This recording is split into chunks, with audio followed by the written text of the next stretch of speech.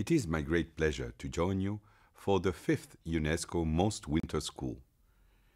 Here in Veszprém, a UNESCO Creative City of Music, which has also been named a European Capital of Culture.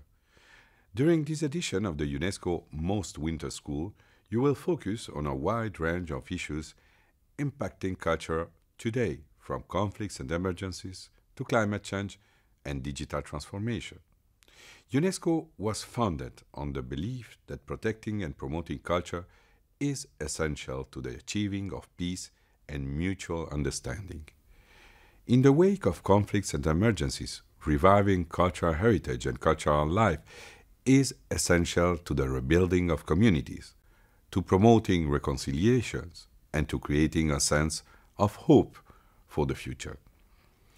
For decades, UNESCO has supported the reconstruction and recovery of culture in the wake of conflicts and emergencies, from Bosnia and Herzegovina to Timbuktu, Iraq, Beirut, Afghanistan, and Ukraine. In the wake of the devastating earthquakes in Turkey and Syria, we are working with our partners and national authorities to undertake an initial survey of damages to heritage.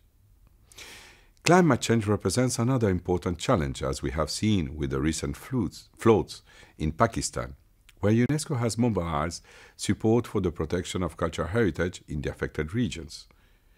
UNESCO recently published a major study on World Heritage glaciers, 1/3 of which are set to disappear by 2050 as a result of climate change. The culture sector was among the hardest hit by the COVID-19 pandemic, which also contributed to the rapid digitalization of the sector, which poses real risks to cultural diversity. This past September, UNESCO held the UNESCO World Conference on Cultural Policies and Sustainable Development, Mondiacult 2022. The historic conference resulted in a declaration adopted by 150 countries that recognizes culture as a global public good.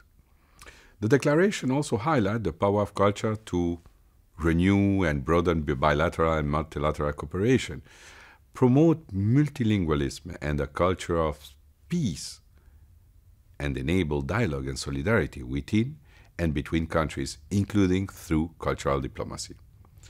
UNESCO has worked to strengthen the role of culture as a driver of diplomacy and international cooperation by supporting the integration of culture in the G20 and by organizing the first global meetings of Ministers of Culture in decades.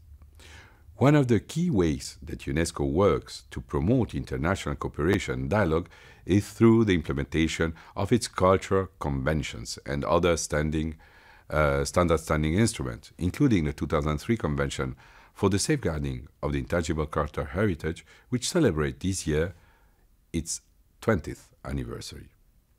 These conventions unite countries around common norms and commitments to protect and promote the diversity of cultural expression, uphold the social and economic rights of artists, safeguarding living heritage, fight the illicit trafficking of cultural property, and protect cultural property in the event of armed conflicts, among others.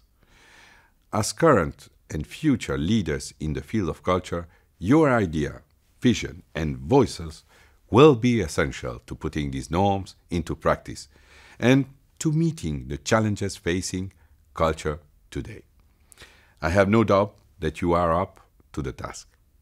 Thank you, and thank you to the organizer of this UNESCO MOST Winter School.